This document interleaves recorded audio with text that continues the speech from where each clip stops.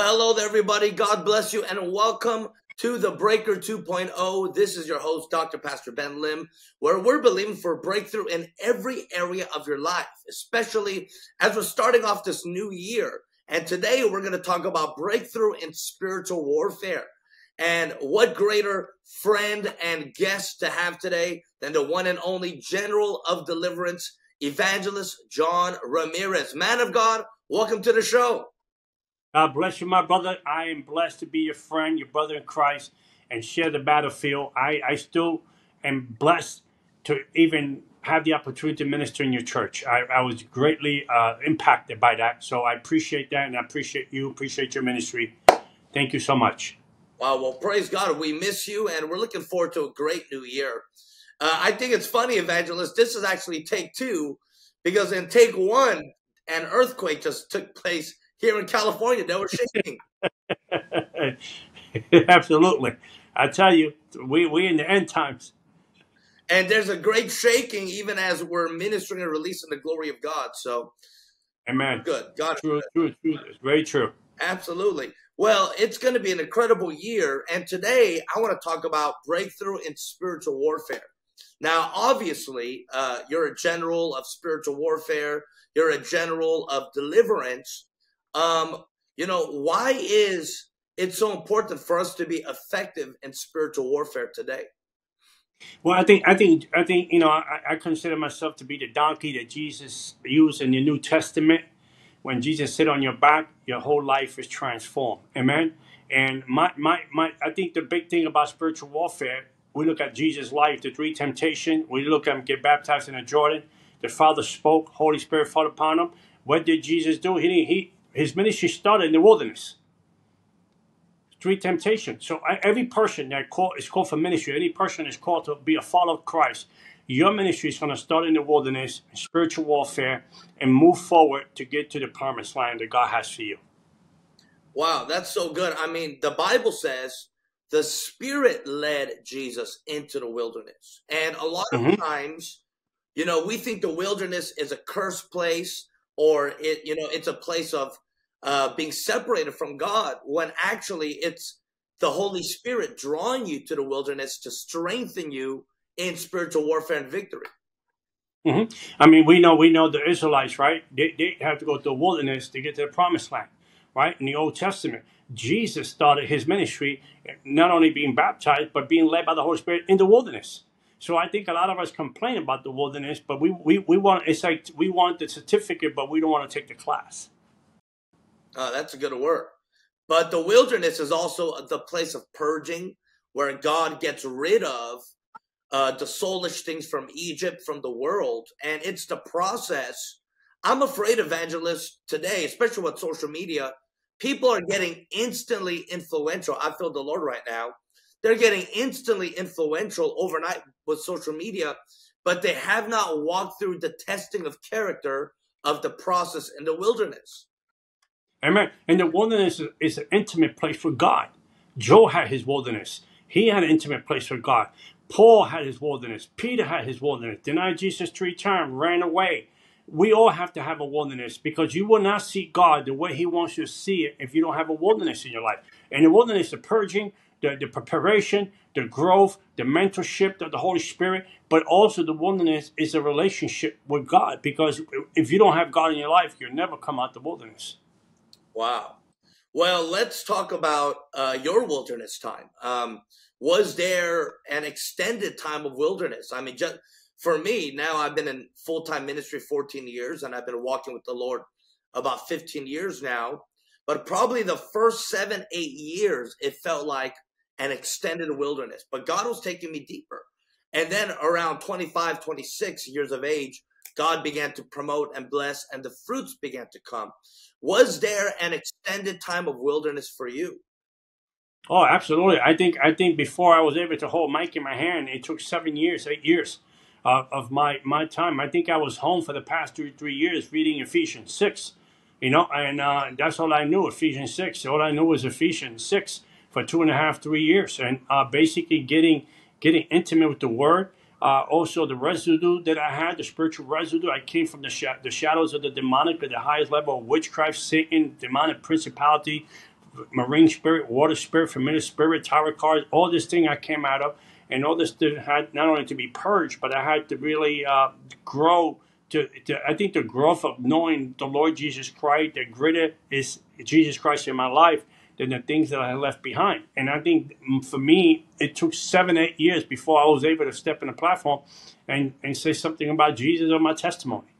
Wow, it took 7 and 8 years. And what were you doing in that time? Obviously, you said you studied Ephesians 6. I mean, what were you doing in that 7, 8 time? I'm sure there were a lot of battles, you know, like kind of going back and forth in a sense. Well, you know, I think I felt like David. You know, I felt like David. I was cutting grass for the church. I was cleaning the bathroom, putting the chairs in place. That's what I was doing. I was coming to church early in case they needed me to do something or move something or clean something or cut something. I did that for many years. I mean, I really serve in the church. I serve because, you know, when you serve under a ministry, under someone's authority, then God can trust you with a ministry and put an authority in your life. Wow, absolutely. And, you know, for me, Evangelist, when I came to the Lord, I really dived into the wisdom books, Proverbs, Psalms, and Song of Solomon, Ecclesiastes. Like that was my meat and my potatoes, right? For about 5, 6 years. You said Ephesians 6. You dived into Ephesians 6 for 2 to 3 years.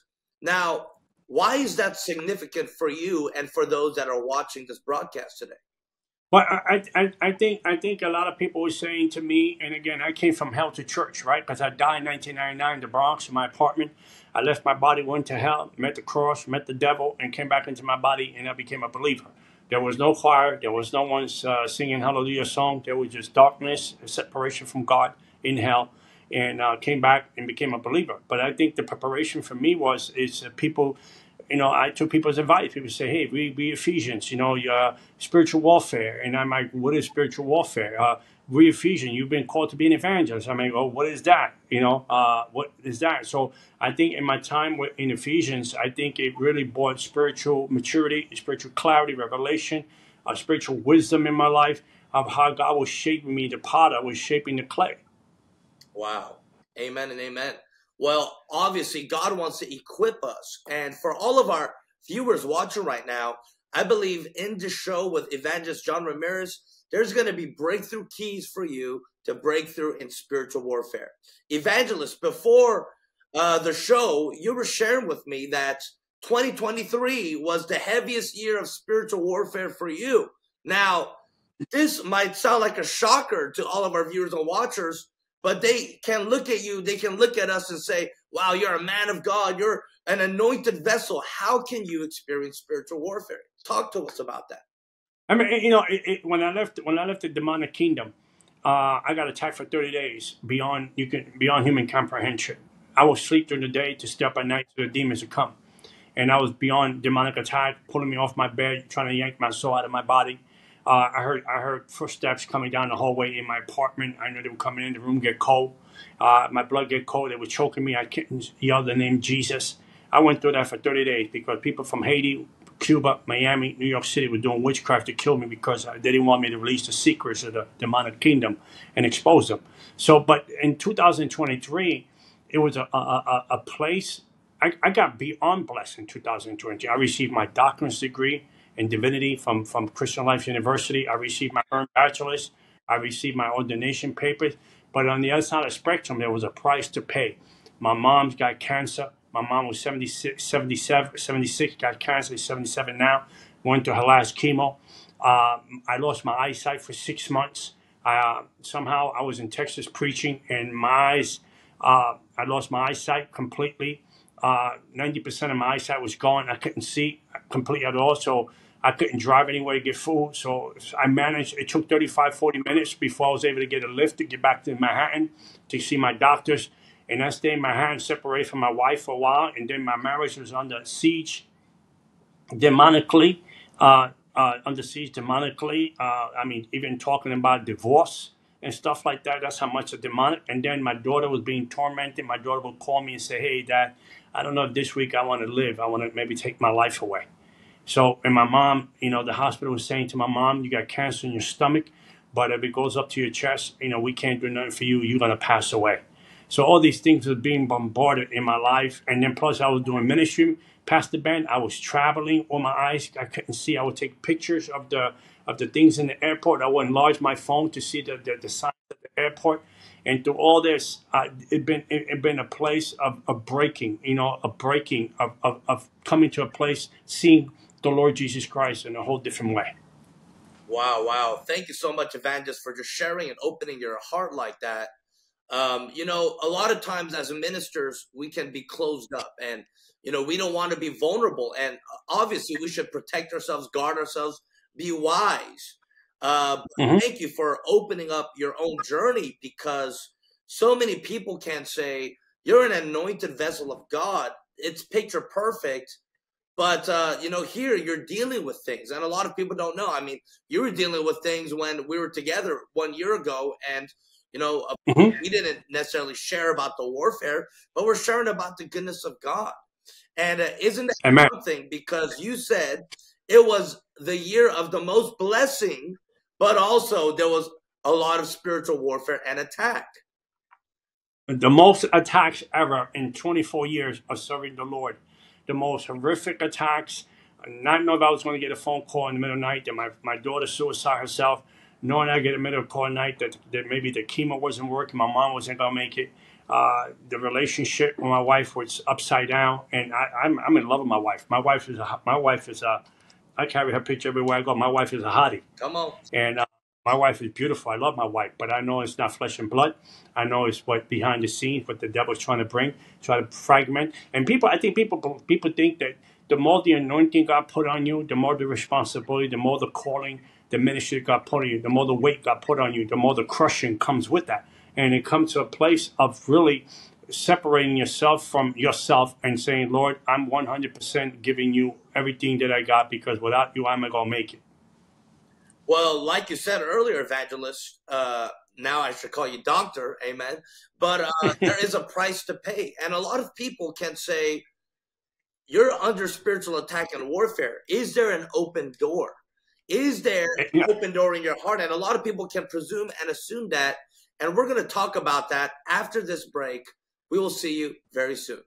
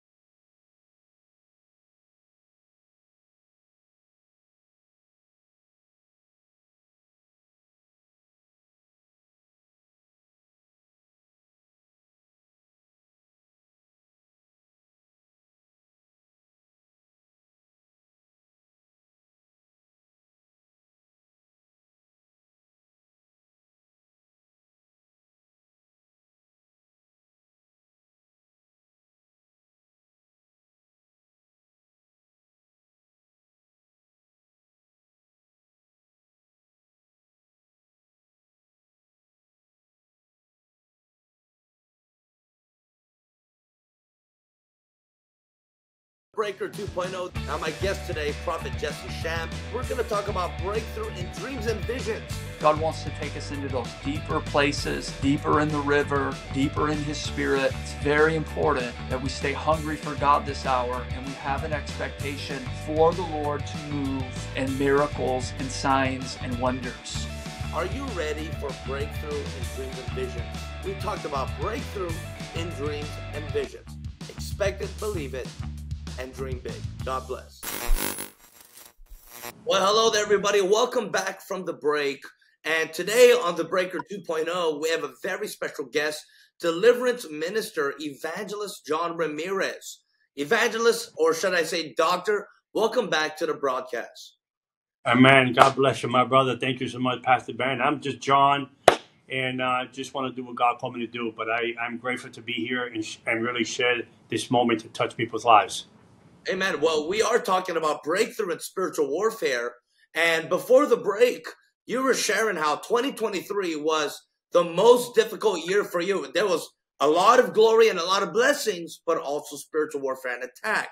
Now, I'm sure many of our watchers right now, they can relate with this. It's called the double-edged sword of God. It's bitter and sweet. It's dreadful, Mhm. but it's also great. So it's the double-edged Amen. sword of God.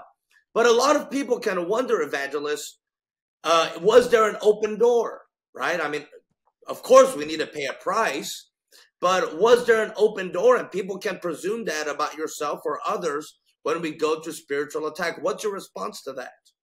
Well, I think a lot of times we have to search ourselves. And if there's an open door, let the Holy Spirit search us, because David says, "Search my heart, Lord." I think we need to search ourselves. I think in this case is the magnitude of the blessing has to come with the magnitude of the battle, because you can't get a $1 million blessing with a $5 battle. It's impossible. It has to go parallel with each other in the spiritual warfare. The greater the blessing, the greater the battle. The greater the anointing, the greater the trial. The greater the calling, the more testing. Amen. And it has to parallel to each other. Yes, we have to search for open doors. I'm not going to be ignorant to say I'm not a perfect man. We None of us are. We walk genuine with the Lord every day, every single day. We walk genuine with the Lord Jesus Christ. But we make mistakes here and there. But the reality of my battle was basically, the Lord said, "I'm going to pour this new blessing upon you, but you have to be crushed, and you have to let the devil come at you in 4 different ways. Not only one, but 4 different ways. The devil have to come at you. In all 4 ways, you didn't know which way. You didn't know which one to say. Which one was bigger. Which one was more intense. Paul said, "I was crushed on every side, but I was not destroyed." Mm. Well, I like what you said at our conference last year. You said, Goliath is what promoted David to become the king of Israel. And Amen.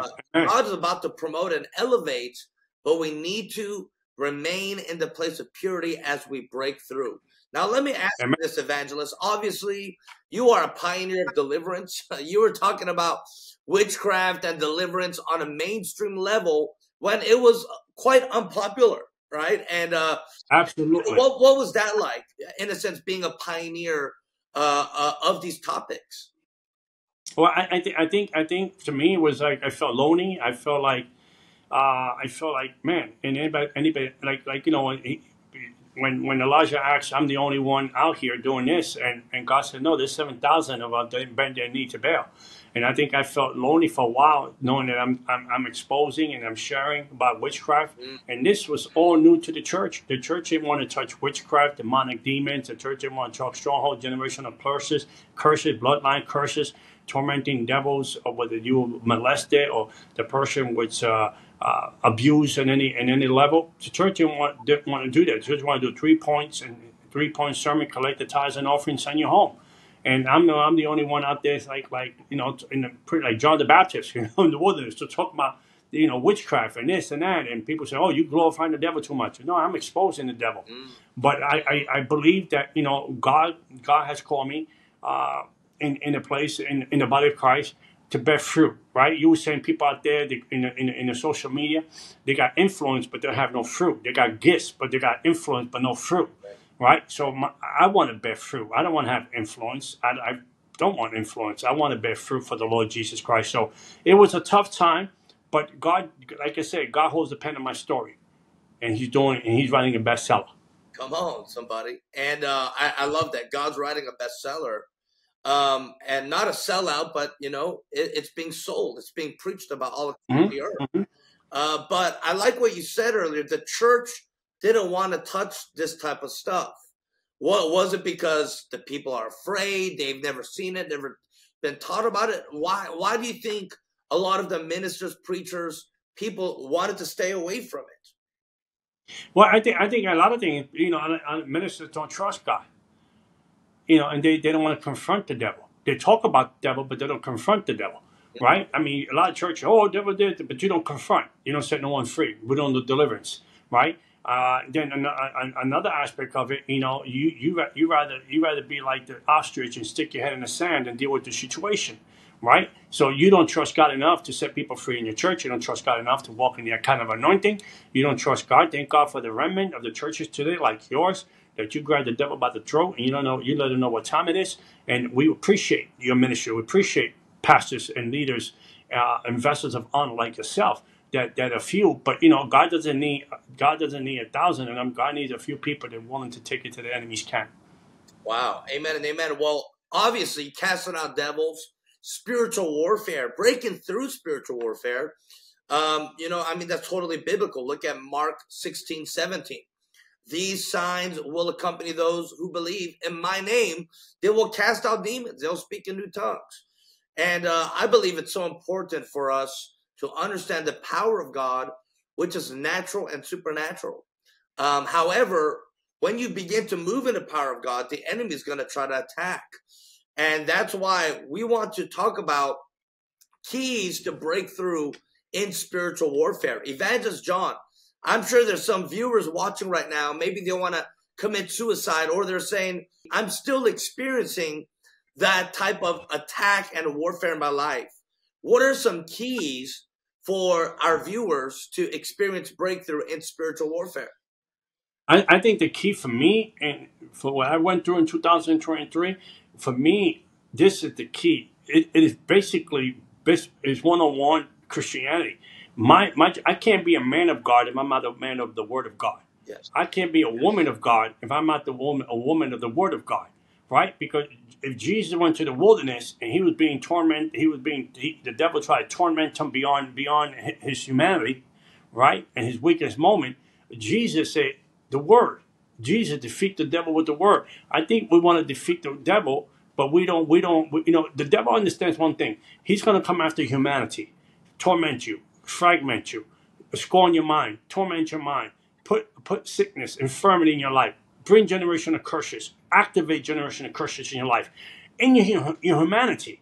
But if your spirit man is strong, and your spirit man is a man of the Word of God, and then you'll be able to fight the good fight, and then the oppression, depression, the suicide, the tormenting devils, the past, whatever the devil's trying to bring at you, you are able to fight this thing and have the victory complete and fully. Because one of the things that I remember in my life in 2002, I remember all the miracles that God did for me. So if the Israelites came out the Red Sea, when they came to the water, Mara, they should have remembered that miracle. If God did the 5,005 loaves, if God fed 5,000 people, and a couple of chapters, a chapter later, a couple of verses later, God fed 4,000. The disciples should have said, "Yo, we did with 5,000, we could do with 4,000." I think the devil knows how to attack the mind of the believer to bring short memories and not to remember the things that God have done for you, so you can doubt and have fear and unbelief, so the devil can incarcerate you with a stronghold or bondage over you.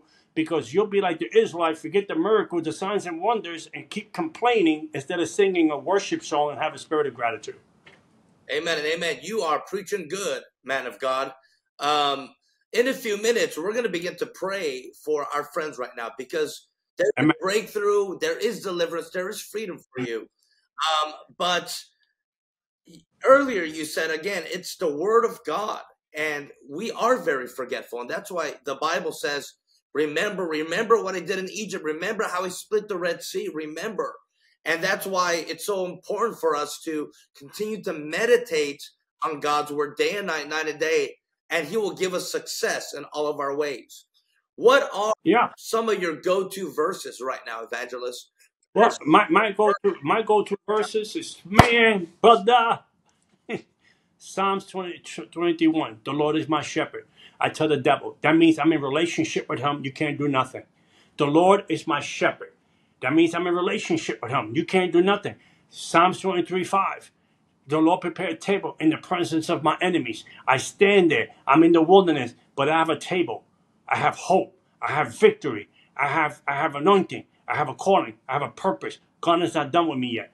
I remind the devil that the greatest he, that he's with me, that he's in the world. But these, you have to not only talk, but you have to believe it. You have to stand on it. You have to walk in it. And eventually you have to finish with it. Because you can't just quote something. The sons of Sceva quoted a lot of good stuff. Come on. And some little devils ran away. But when the real devil showed up, he said, Jesus I know and Paul I know. In other words, they have authority. And they got an anointing. But you I don't know. Because we need to understand the last thing I said. That the scriptures, they need to be engrafted in your heart, and know that God knows where you are, where he's taking you, and he will never leave you, forsake you. And as long as you can stand at that, you can crush the head of the serpent in Jesus' name. Come on. Amen and amen. I love Psalm 23 and, of course, Psalm 91. I love all the Psalms, honestly. Psalm 16, Psalm 18. 19. But this has been so rich. Evangelist, before we release a prayer for the next 45 seconds, can you share about how people can follow you, find you, or about any of your merchandise or products? Well, I think people can go to they can go to Amazon, put John Ramirez. I have the Lord has blessed me to put some amazing books out there by the anointing and the unction, the Holy Spirit to write some spiritual warfare books. You go to my website, you go to johnramirez.org. You can go to the website and basically there's a lot of materials there. You can go to YouTube, put my name, but maybe the only Puerto Rican on YouTube, you find me quick. And you can go to YouTube and put my name in, and there's a lot of free teachings on spiritual warfare there that you can. There's a lot of resources. God bless you, and they're all free. Wow, I love that. You have the free for the masses, and as well, if people want to dive in deeper, make sure you get his books and his courses. Those are powerful tools. Evangelist, can you just release a prayer of breakthrough for the viewers watching for the next 45 seconds? Please go ahead. Amen. I just want to say to the viewers, and we come in agreement because there's power in agreement, there's power in unity between you and I, and we share the same battlefield, and we know how to confront the devil. We don't just talk about him on the show. We let him know what time it is. So I just want to pray for the believer. Whatever you're going through, remember, storms don't last. Don't make permanent decisions on temporary storm. Be still and know that he's God. So right now, where you find yourself, living room, in the car, wherever you find yourself today, Holy Spirit is not confined by geographic zip code or location or an island or whatnot. Invite the Holy Spirit into the battlefield. Make God part of the equation of your battle.